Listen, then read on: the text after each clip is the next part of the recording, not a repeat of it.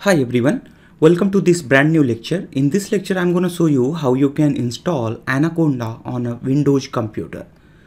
So to get started with the Anaconda, you need to search here Anaconda. In Google you search Anaconda, you will get this link where it is written www.anaconda.com. You need to open this link. After opening this link, you can get here a download option. It depends. If you are using a Windows computer, you will automatically get here a Windows download button. If you are using Ubuntu or Mac OS, you will get the download for Ubuntu and Mac OS. You need to simply click that once. It will automatically start downloading. Depending on your internet speed, it may take a few minutes to few seconds. My internet is quite fast, that's why it took less than 20 seconds. Otherwise, if you have slow internet, it might take like 1 minute or 5 minutes, depends on the speed.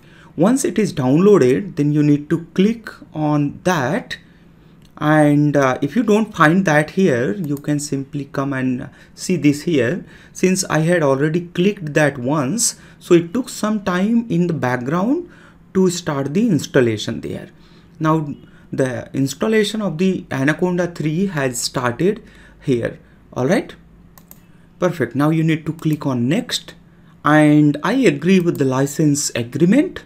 I'm gonna just say that install it just for me, and then next. And now this is going to install at this particular address, C users KGP Talkie and Anaconda 3. Then click on next. Thereafter, I'm saying that add Anaconda 3 to my path environment variable, because I want to use this Anaconda as my default Python package there. So this Anaconda will be added to the path so that you can use the Anaconda with the Anaconda prompt as well as your command terminal. Let's click on install. It is going to install your Anaconda. It will take a few minutes to complete this installation. I'm just gonna wait to finish this installation. All right, Anaconda installation is complete here. Next, click on here. Thereafter, click on next, and then just go ahead and finish that. It will open their Anaconda tutorial, although we don't want that. So Anaconda has already installed here. Let's go ahead and open the Anaconda there. So I'm just gonna search here the Anaconda. Now you will get here Anaconda Navigator. All right. Perfect. So the first time once you open the Anaconda Navigator, it is going to register your path with the Windows. It will take some time to initialize the first time. From the second time, it will be quite fast. All right, now do you see there Anaconda Navigator have so many applications here.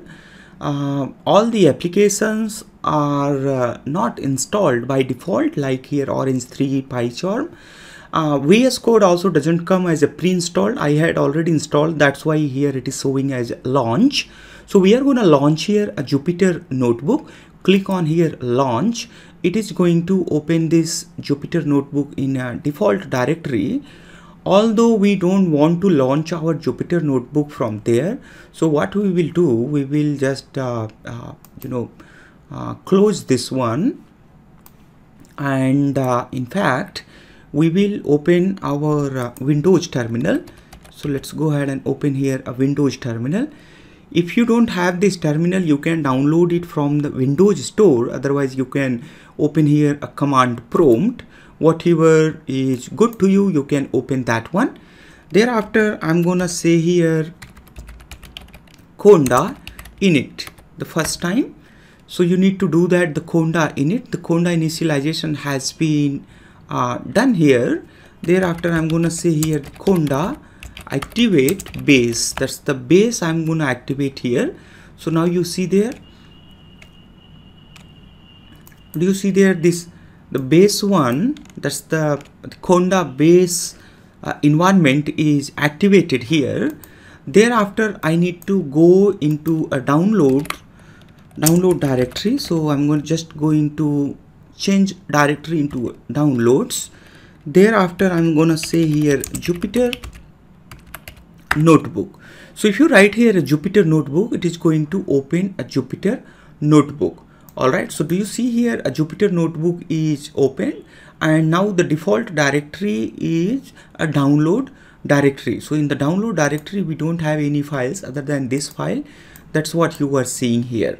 So I'm just going to delete this file. Now you will see there, this file will be also deleted from here. Let's go ahead and zoom this a little so that you can see it clearly what is happening here. All right. Perfect. So let's go ahead and create a new Jupyter notebook in a Python 3 kernel. The one thing I should also tell you that if you install Anaconda, it will automatically install so many libraries like pandas, numpy, matplotlib, seaborn. All these libraries automatically gets as the pre-installed library with the Anaconda. So you can simply import those libraries like import pandas as pd, then import numpy as np, then import seaborn as SNS. All these libraries you can import directly into your Jupyter notebook, because these libraries comes as the pre-installed with the Anaconda. But if you are looking for high-end libraries like the TensorFlow and the PyTorch, those doesn't come as the pre-installed. Those you need to install separately. For example, if you want to import here a PyTorch, you will find that this module not found. And similarly, if you want to import here a TensorFlow, the TensorFlow is also not found. So for installing the TensorFlow and the PyTorch, you need to install TensorFlow and the PyTorch separately, which we will see in next lecture. All right, I'll see you then.